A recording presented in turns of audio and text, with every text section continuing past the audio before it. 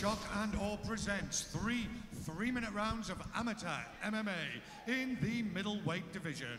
And the first fighter to enter the cage into the red corner tonight is his debut. He weighed in at 181 pounds, fighting out of West Yorkshire and Vectus MMA.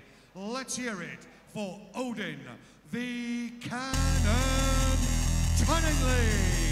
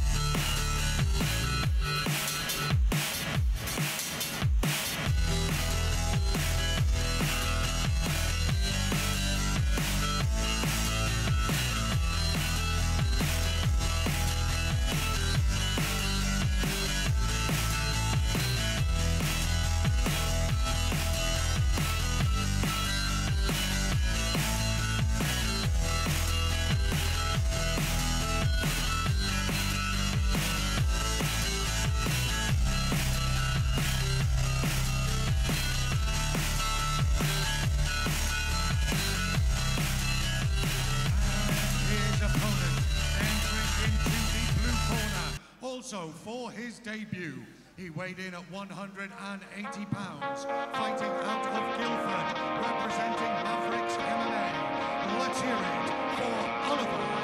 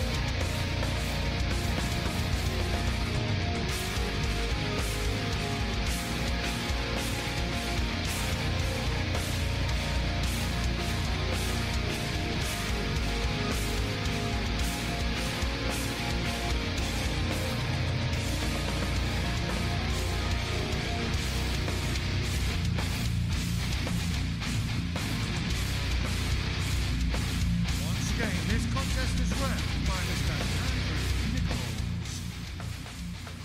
Second fight here, just about to get underway at Shock and Awe 28. Oliver Brunton in the blue corner taking on Odin Tunningley of the red corner. Should be an interesting fight, both these guys actually making their debuts here. And Tunningley doing it at age 37, so he's leaving it late in his career, but it's going to be interesting to see what he brings to the table tonight. Yeah, Odin Tunningley. Nickname is the Cannon, but I know a Viking when I see one. Menacing look, if I've ever seen one in a fighter. Both guys here just squaring each other up. Tunningley lands big shots early. Yeah, he's wasting no time, getting right stuck in. Brunton looked immediately for that takedown, but the fight's back on its feet at the moment. Brunton trying to take him back to the ground, but Tunningley using that, well, he was using that cage as a defence well. Yeah, Tunningley keeping hold of the headlock position.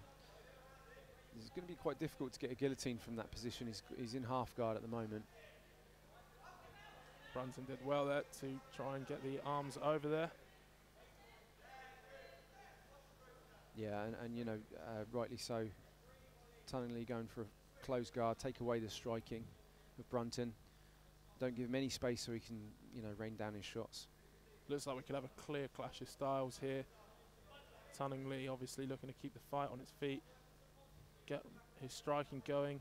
Meanwhile, Brunton obviously finding success at the moment, the fight on the floor. It's going to be interesting to see how this plays out. At the moment, just a lot of control from Brunton on the floor, not a lot else happening. Both guys trying to land some strikes. Yeah, Tunningley went for an armbar, didn't quite get it. Found the neck there though. That's an impressive turn of events. Right now he's going to try and sink in another chokehold.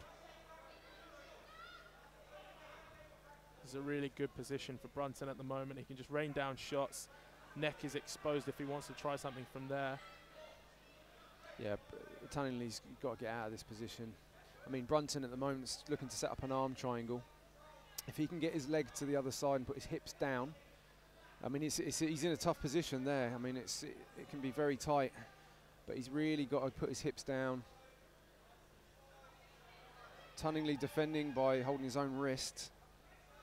If he can make a fist and push his elbow in. Oh, it looks like he's out. Impressive finish. Oh, wow. Oliver Brunton doing the business early here at Shokanor 28. What a finish. You said it was going to be difficult, Colin. Wow. Wow.